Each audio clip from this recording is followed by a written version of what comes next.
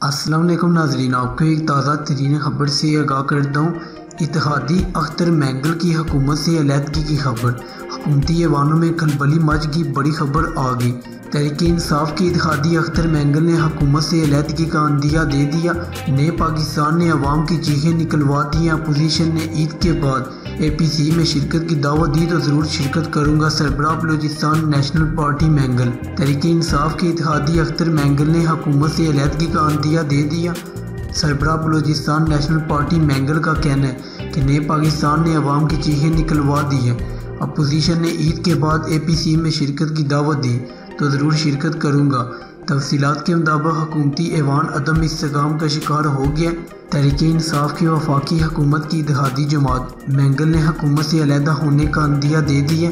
इस हवाले से जुमरात की रोज़ मैंगल के सरबराह सरदार अख्तर मैंगल की जानिब से हुकूमत को शदीद तनकीद का निशाना बनाते हुए अहम ऐलान किया गया।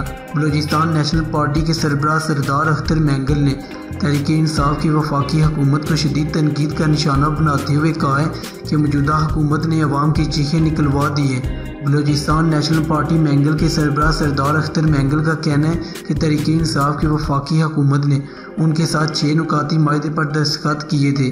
तहरीक इंसाफ की वफाकी हुकूमत ने वादा किया था कि बलूचिस्तान नेशनल पार्टी मैंगल के तमाम मुतालबात पूरे किए जाएंगे, ताहम अब तक हुकूमत ने उनका एक मुतालबा भी पूरा नहीं किया।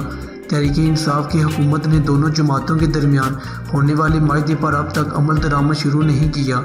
बलूचिस्तान नेशनल पार्टी मैंगल के सरबराह सरदार अख्तर मैंगल ने तहरीक इंसाफ की हुकूमत से अलहदा होने का अंदिया देते हुए कहा है कि अगर उन्हें ईद के बाद शेड्यूल ऑल पार्टीज़ कॉन्फ्रेंस में शिरकत के लिए दावत देगी तो वो उस कॉन्फ्रेंस में ज़रूर शिरकत करेंगे। तो नाजरीन, आप इस पर क्या राय रखते हैं? अपनी राय के इस हाल में कमेंट बॉक्स में दें।